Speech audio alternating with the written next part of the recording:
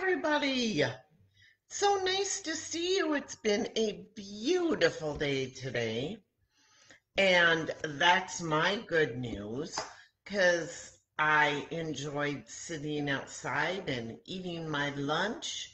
What kind of good news do you have today? Well, I have a story for you filled with good news. Um, do you, since you're a kid, do people every once in a while say, "Oh, you can't do that. You're just a kid," or "No, we don't. We would rather not have you here because you're just a kid." And you shouldn't listen to that because you're just a kid. And it's true, there are things you really truly can't do because maybe you're too short or you haven't learned how to do that yet. But there are a lot of things that kids can do.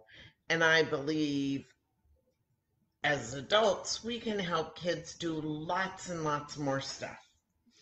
Well, my Bible story today is about how Jesus felt about kids.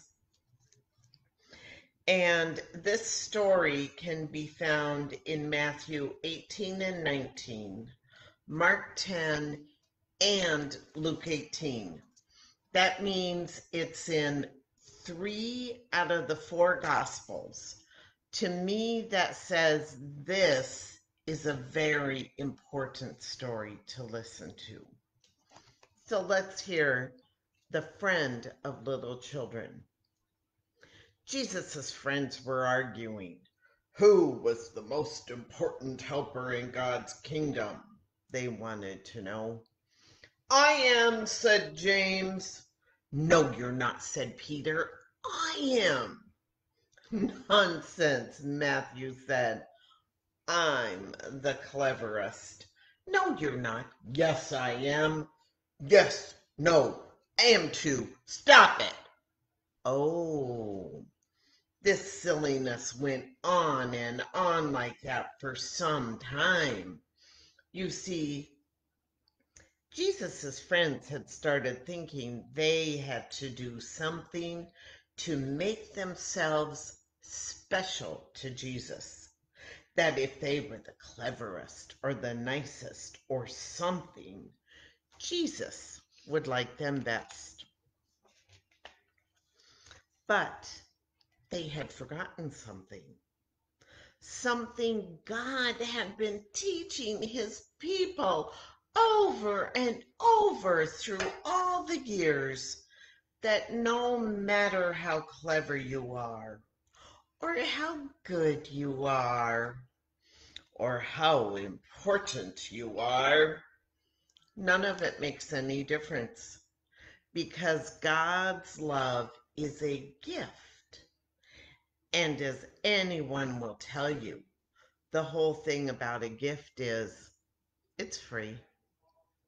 All you have to do is reach out your hands to take it. So while Jesus' friends were arguing, some people who knew all about getting gifts, in fact, you might say they were the gift experts, had come to see Jesus. Who were they? They were the little children. Jesus' helpers tried to send them away. Jesus doesn't have time for you, they said. He's too tired. But they were wrong. Jesus always had time for the children. Don't ever send them away, Jesus said. Bring the little ones to me. Now, if you had been there, what do you think? Would you have had to line up quietly to see Jesus? Do you think Jesus would have asked you how good you'd been before he'd give you a hug? Would you have had to be on your best behavior and get all dressed up and not speak until you're spoken to? Or Would you have done just what these children did? Run straight up to Jesus and let him pick you up in his arms and swing you and kiss you and hug you and then sit you on his lap and listen to your stories and chats. You see, children love Jesus, and they knew they didn't need to do anything special for Jesus to love them. All they needed to do was to run into his arms. And so that's just what they did. Well, after all the laughing and games, Jesus turned to his helpers and said, "No matter how big you grow, never grow up so much that you lose your child's heart, full of trust in God. Be like these children. They are the most important in my kingdom." Okay, I forgot to show you pictures because I got so excited. There's the disciples trying to keep the children away from Jesus. And there are the children running and playing and laughing with Jesus. I think that is so amazing to think about. Here Jesus is, he's God's son, and he wants to run and hug and hold hands and play with the little children, because the children have an open heart for God. They know that they are loved just because of who they are. And so as you grow up, I hope you can stay childlike that way, that you can remember that you can run into God's arms and he will always be there to be with you. Okay, now our craft today. What's fun about art is there are so many things you can use. So I was thinking about this story, about how the story is such good news. And it's in 3 out of the 4 Gospels. It's such good news. It's about children having a heart for God. It's such good news. And I thought, where do we read news? Well, of course, we read it on the internet, but I can't do an art project on the internet. And where else do we read good news? On phones, yeah, but I still can't do an art project. But how about a newspaper? We can read lots of news and hopefully more good news than bad news in a newspaper. So this is a very simple craft, but I love it because I used a newspaper because it is about good news. So here is the craft.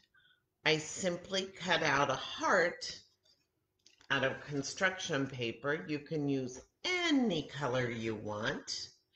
And then I cut out a matching heart a little bit smaller out of the newspaper.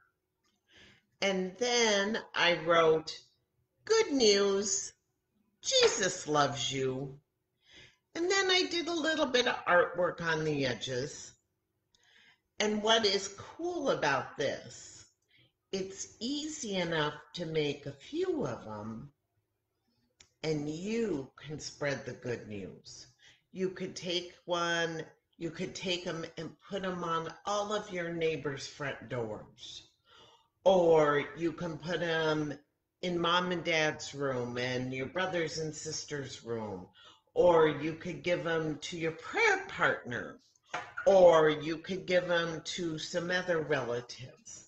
But they're simple to make and they are about good news. Jesus loves you and me and everyone else. That's the best news. So I am just glad to be here with you today, and I will be back again on Friday with another Bible story. And let's bow our heads for prayer. Dear God, we are so thankful for your good news. The good news that you love us no matter what.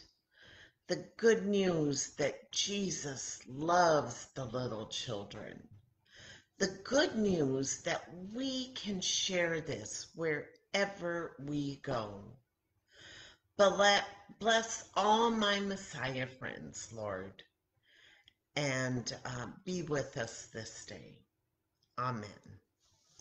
All right, everybody. I will see you on Friday.